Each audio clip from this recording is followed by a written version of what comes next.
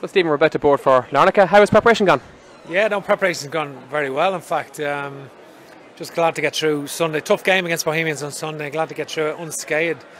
No real injuries from it, which is a bonus. And so we'll head off today now, and which is really a travel day, and train tomorrow ahead of the game Thursday. Yeah, it was a difficult game last Thursday with a 0-0 draw. We could have won it. Is that does it bring confidence going into Thursday? Yeah, I think it's evenly balanced, the game. I think Larnaca will obviously be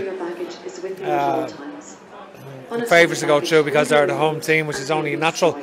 And but we have the capacity to score goals away from home, and we've shown that consistently, and we can take confidence from that. Is that the big factor that we've scored in every city we've been to so far? Is that something that you've been telling the players know about? No, it doesn't guarantee anything. I think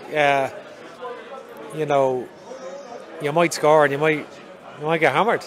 So it's that's irrelevant. I think the thing about it is every game is different, presents a different challenge.